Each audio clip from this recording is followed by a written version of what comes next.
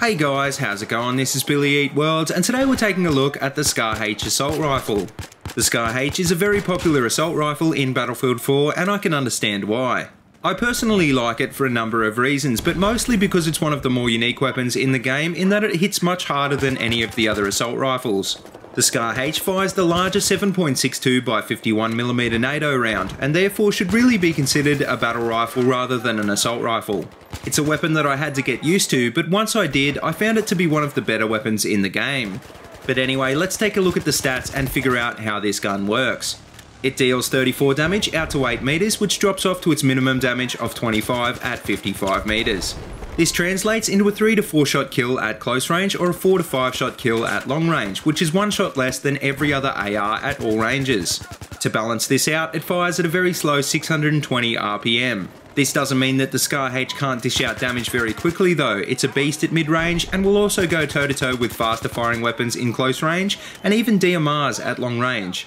Another surprisingly good aspect of the Scar H is the fact that it has one of the fastest reloads in the class. It reloads from empty in only 2.4 seconds and in 1.9 seconds with a bullet still in the chamber. This is pretty important because it only has a 21 round capacity, meaning you'll be reloading often with this weapon. As for the rest of the Scar H's stats, it has a pretty disappointing muzzle velocity of 410 meters per second and a fairly high vertical kick of 0.5. Fortunately, it has a very low balanced horizontal recoil of 0.2 to the left and the right, and one of the lowest first shot recoil multipliers in the class at only 1.6. Combined with its slow rate of fire, this gun is easily controllable and very capable of taking on targets at mid to long range. The muzzle velocity will limit the gun's ability to hit moving targets though, so this is something that you may need to get used to. As for how this weapon performs in-game, it's probably best suited for mid-range targets. You'll find yourself dropping enemies at this range surprisingly quickly, and you can even switch over to semi-automatic to take out targets beyond this range. I won't say it's devastating in close quarters though, but it will hold its own much like the M416 and the Ace-23 do. At close range, I'd recommend aiming for the head or the chest though, because landing a headshot with this weapon is guaranteed to win gunfights against almost anybody. Due to its low rate of fire, you can actually hold in the trigger for longer bursts with this gun, but remember that maintaining accuracy is one of the most important things to consider when you're using a slow firing weapon with a smaller capacity. Don't think that you can mag dump into everybody and periodically stop firing to let your gun settle before shooting again. You'll find that if you try to do this in every engagement, you'll end up wasting less shots and most likely win more gunfights. So what attachments would I recommend for the Scar H? Well, to begin with, there's a few attachments we can rule out straight away. The compensator is not that great with this weapon because it doesn't have an issue with horizontal recoil, and the higher powered optics are probably a little overkill for any assault rifle. Just remember this gun isn't a DMR, so you should be trying to fit out your weapon for mid-range shooting. Even with this gun's first shot recoil multiplier, it still has a pretty decent vertical kick, so a heavy barrel may not be a great choice. On the other hand, you probably shouldn't be trying to control this recoil with the muzzle brake either, because it'll just make the weapon less accurate.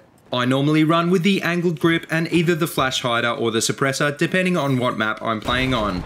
Some people think that you shouldn't use suppressors on guns that already have low muzzle velocities, but the truth is that the nerf to muzzle velocity isn't anywhere near as bad as when you use a suppressor on a gun with a high muzzle velocity. Normally a gun has a high muzzle velocity because it's balanced out with less than average stats in other areas. The reverse of this is also true in the case of the Scar H, so all the suppressor is really doing is making a bad stat a little bit worse. Whereas on a gun like the AUG, the suppressor is a huge nerf to one of the gun's biggest advantages. Personally, I find I do better running a stealth playstyle with most assault rifles, and the Scar H just seems to be a perfect fit for this kind of playstyle.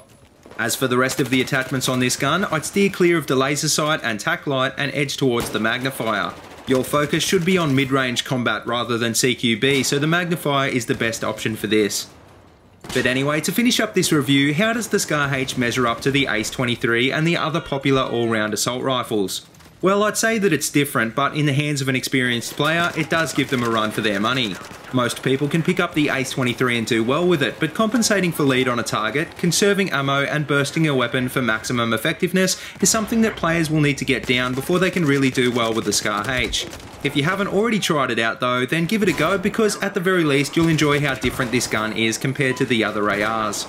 Hopefully in future DLCs we'll see more hard-hitting weapons like the Scar H added into the mix, because if this game really could do with anything right now, it's more diversity in weapon stats.